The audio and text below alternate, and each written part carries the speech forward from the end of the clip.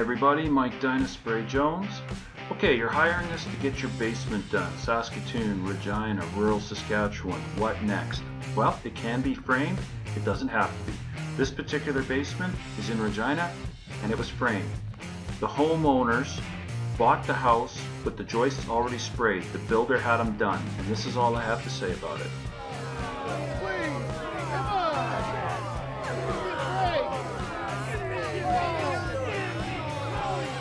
That kind of workmanship is out there, folks. Just because you've got a foam rig and they've got a price doesn't mean they should be hired.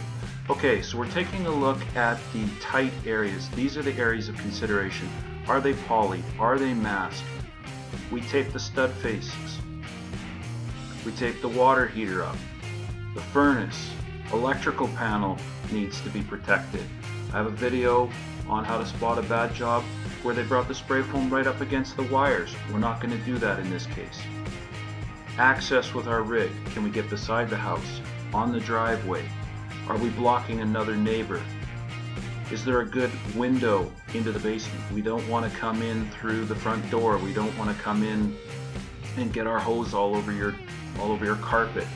Here we're going inside, we're quickly checking the settings. My guy's going to turn things up or down just to cool things off or warm things up. That way the foam sprays smoother. So here we go. The guys are spraying things out. The studs have been taped so that they will not hold overspray. It gives a nice, crisp, clean finish. He's detailing out the edges. We call this picture framing for obvious reasons. It's like the edge of a picture. Nobody is hiring us to do the middle, the easy part. You're hiring us to do the hard parts, the crevices, the corners. The middle is the finishing part. And we're going to make sure that we've got everything even, consistent, and sealed. That's why he's going in and detailing it out side to side. This particular wall has no electrical on it because the homeowners don't want any plugs, but you'll see in some other pictures coming up that it has electrical. This framing was set out by the builder 2.5 inches away because they were making allowances for it to be batted. Homeowners switched. Once they bought the home, decided they wanted it spray foam. It's okay, we'll just get a thicker amount of foam behind the studs and then it will work.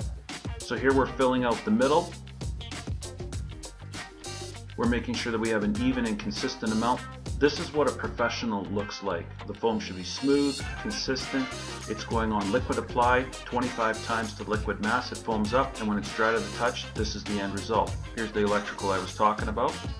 They've got plugs for a bedroom. We detailed out the window nice. We did not get overspray all over it. We brought the foam thick out towards the edges. The framing is obviously out further than we need to spec the foam. That's why I didn't go all the way. Just take a look at this mechanical room. This is the difficult area in the whole job. Getting behind the plenums, getting behind the furnace itself, getting tight to the electrical panel but not overspraying everything, getting foam behind the water heater, not all over the water heater.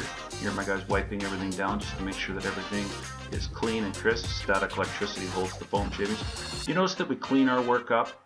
The foam is not into the wires. Go check that video out on how to spot a bad job where they bought the spray foam right up to the box. There's nothing you can do with that. This, they got a lot of room to add or take away wires. The stud faces are clean. We pull the packaging tape off. We bag and clean up our own messes.